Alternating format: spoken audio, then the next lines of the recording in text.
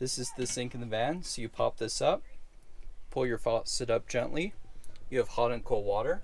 So you just open it like this.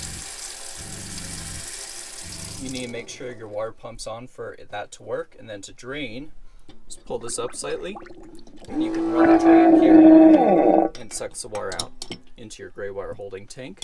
And this is all sloped, so it helps pull it down. Then you have a induction cooktop, which is electric. In order for this to turn on, you have to have a pot on it.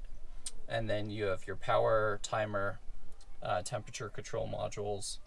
And then moving down here, more drawers, which are easy to use. Same button system.